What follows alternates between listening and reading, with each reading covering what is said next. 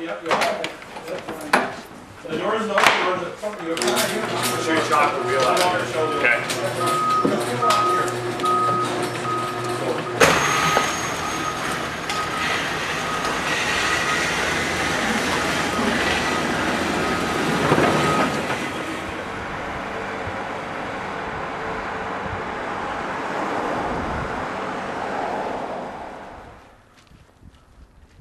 This is a good time to start our first tour. First, welcome. My name is Brett LaRose. I'm the Assistant Fire Chief with the Bristol Fire Department. So this is the historic Bristol Fire Station. This facility was built in 1897 by Newcomb Munsell. He donated this building to the town of Bristol, and you know, here we are, the year 2013, and this building is still in service. This thing used to be full of holes hanging from here, as you can see up there. You look up, come a little closer and look, you can see the two reels. Those reels turn. Somebody goes out, we climb up the attic, and right above that, right below that light up there, there's a door. You can see it from here. I can see it from here. You climb out there, there's two boards you stand on, and you take this rope, tie the hose around like this, and then take it and whoop, up it goes, and then the other guy drops the other end down, and you got 25 feet. It's a 50-foot length. It hangs right here, and we pull the trap door, and the water goes down to the basement. We don't use it as much now, because now the new hose is all vinyl. This is the old alarm box.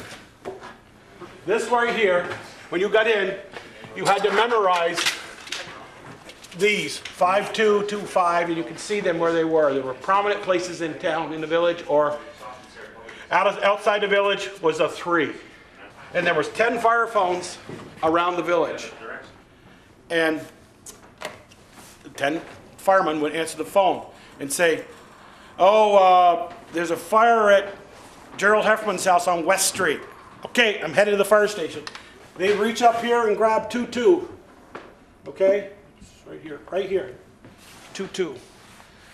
And they crank this like that, and she'd start blowing.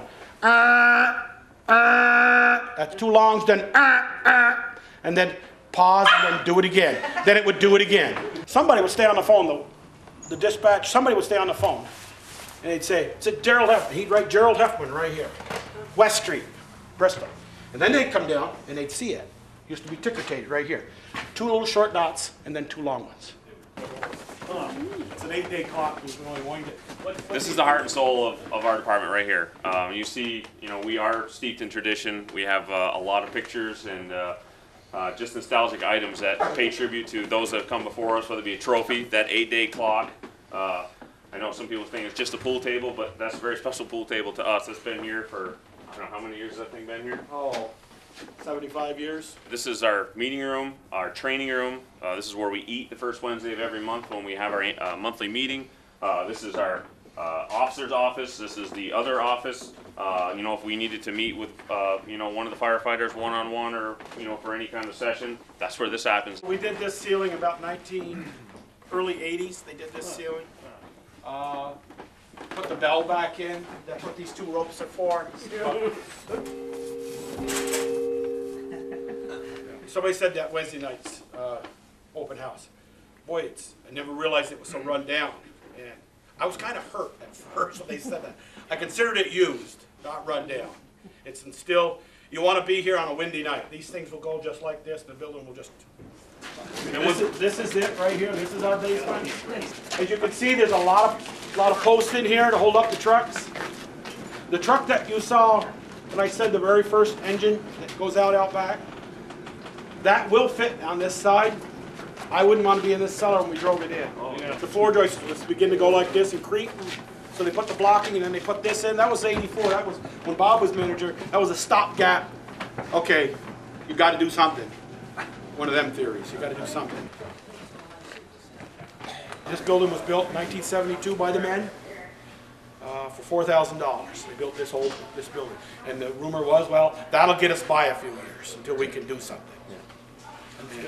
And then it'll be 40 years. Nobody can get in on the driver's side of this truck until we open the door and pull out. You can't get in on that side. It's so close over there. This little girl right here couldn't walk between them. Yeah, I never realized it was this Just how tight it is. It barely fits this in. And They get in, as soon as this driver says, I'm full, he starts pulling out. And there's guys running by him, they're getting dressed right here. Can you imagine somebody getting dressed right here? And that truck is pulling out. And I mean, you have the diesel And that is exhaust. the way it works. And that's just how we have to do it. Her season starts the end of November. They couldn't come up with it. Runs into June. She takes her varsity JV teams to Southern Maine for a 3-day weekend. Saying that there's a need, an upgrade, possible location. If you don't think we're pretty proud of the old station, you've missed the point. You can see it's even on the old trucks. All the trucks have it. All the trucks have it. We're pretty proud of it. You know? Pretty cool, huh? But we can't turn anything. No. It'd get pretty wet in here, wouldn't it? If we or a firefighter get touched, You want to sit in the seats? You can. You want to hop in? It's pretty Yeah. fun. Whoa. How high off the ground you are. Pretty